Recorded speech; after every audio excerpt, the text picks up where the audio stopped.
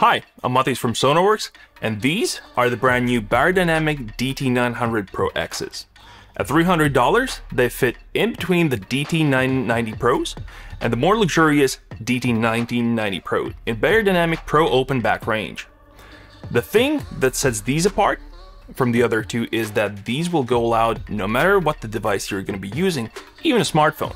So if you're someone who needs headphones that will go loud no matter the device you're going to be using, and you really don't mind the lack of sound isolation, these are the headphones to get. However, if you're a SoundID Reference user and you'll be using these headphones primarily with a computer and audio interface setup, you'll get even more accurate sound from the likes of beyerdynamic DT880 Pros, or any of the Sennheiser HD600 series, or even Audio-Technica's R70Xs. Alright, that's the short version, let's dive into details. Let's start with the build. Apart from more modern aesthetics, there are 3 updates that elevate these headphones above the entry-level DT990 Pro. First, you get a detachable cable, which is great to see as it's usually the first point of failure. The next upgrade is the headband adjustment mechanism, which feels on par with the premium DT1990 Pro. On some pairs of 990 Pros, the yokes slide into the headband with excessive resistance, especially after some time of use. Well, not the case here. And the last update that's less obvious, but still very welcome, is that earpads no longer rest against each other while headphones aren't being worn. Let me explain why this is important. On the older designs, both 990 and 1990, the earpads will press against each other, especially if the yokes are adjusted for larger head size. It's easy to overlook it as non-issue, but this leads to premature deformation of the earpads, and that alters the frequency response of the headphones. If you're using headphones with SoundID Reference calibration, this means that the calibration profile accuracy will suffer, and you'll need to replace the earpads every few months to maintain it. So it's good to see that this is fixed with the DT900 Pro X. And speaking of earpads, the new ones are amazing. The velour that's used to cover them is plusher than on the older models, even the premium DT1990 Pro. The updated plastic headband with the faux leather covered cushion is nice, but not a meaningful upgrade over the DT990 Pros. It's awesome that replacing earpads or headband cushion takes even less effort than before. In the box, you get 2 straight cables. They come in 3 meter and 1.8 meter lengths. A shorter 1.2 meter option is available from beyerdynamic aftermarket, but since these headphones use a common mini XLR connection, finding a third-party cable that fits your needs is easy. Along with the cables, you get a screw-on 1/4-inch adapter and a cloth bag. So the main question, how do they sound? Well, in one word, bright. Highs are boosted, mids and bass are fairly neutral, however the sub-bass is lacking. Let's take a look at the frequency response graph and check it out in more detail. This is the frequency response graph of the DT900 Pro X. Let's start with the lowest frequencies. The sub-bass extension is as good as it gets with open back headphones. But it doesn't mean that it's perfect, as the lowest frequencies are lacking more than 5 dB. If you're working with sub-bass heavy material, this can be an issue that keeps you from getting the very bottom frequencies just right.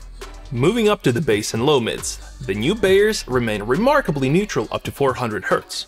Then, with a gradual slope, the high mids get carved out progressively more and more until 4K. While this is not ideal, at least the shape of the curve is very smooth in this region, so the introduced coloration is predictable and relatively easy to compensate for if you're aware of it. Things do get more problematic in the treble range. Looking at the higher frequencies, we see beyerdynamic sticking to their traditional target and applying a generous boost from around 5 to 12K, which will brighten up the top end of everything you hear. These headphones can color some elements of your mix with a pleasant sheen, and this can trick you into making a track that sounds dull and lacking in treble when played back on other systems. Or, another example, when mixing using DT900 Pro X's, distorted guitars can sound overly harsh, so based on this, you may overcompensate, leaving you with a guitar sound that's less aggressive than you were looking for. Treble is the trickiest range for DT900 Pro X's that will take the most time to get used to. All of these shortcomings can be dealt with by using SoundID Reference plugin that will make them sound more neutral. However, there's one thing that will keep these headphones from achieving true greatness compared to others. There is this thing we call adaptiveness, and for me to explain this properly, I would need a whole nother video, so I'll try to keep it brief here.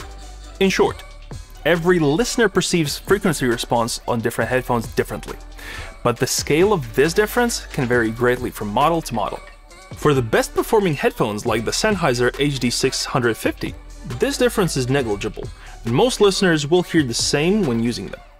But other, less adaptive models can introduce a few dBs of inconsistencies between different listeners. But why should anyone care about this adaptiveness? Well, if you're after the most accurate headphone sound that your headphones can produce, you'll be using your headphones together with a calibration software like SoundID Reference.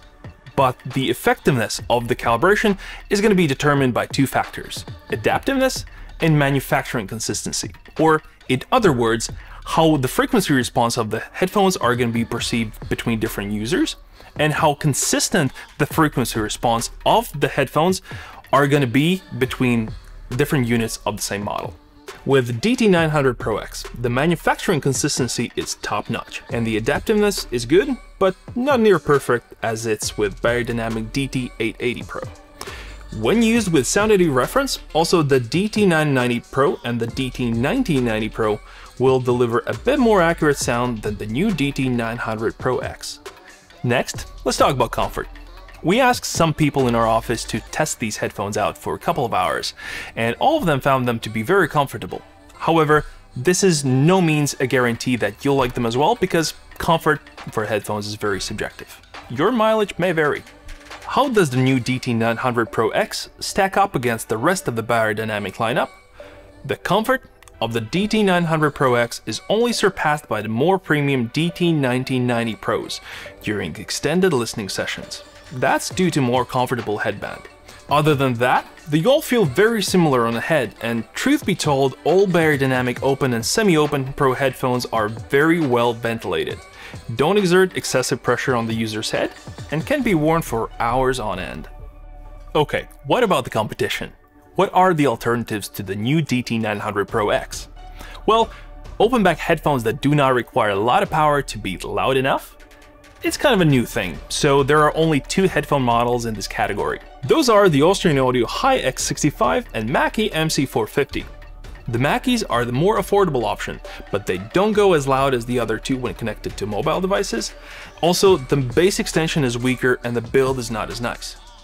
Austrian Audios, on the other hand, have a really premium build, and they're as loud as Beyers when plugged in a low-power device, but they are considerably more expensive.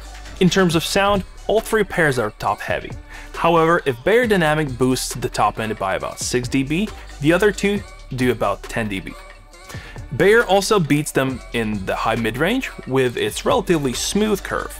So all in all three are bright, however, Beyer is the most neutral of the bunch. Well, in summary, if you're someone who really needs headphones that will provide enough volume regardless of the device you're connected to, the DT900 Pro X is our pick. Just bear in mind that the noise isolation is practically non-existent. While they sound quite bright, at least the coloring they introduce is balanced and somewhat predictable. If you're not using calibration, this can make them easier to work with than the closed-back alternatives, like their sibling headphone beyerdynamic DT700 Pro X or Audio-Technica M50X. To sum up, they sound amazing with SoundID Reference, they're modern, cool-looking, and as versatile as open back can get. They're a great set of headphones. However, if the only device you're going to be using these headphones with is an audio device, then you really don't care about how easy to drive these headphones are. And instead you could trade the efficiency of the DT900 Pro X's for an even higher level of sound quality.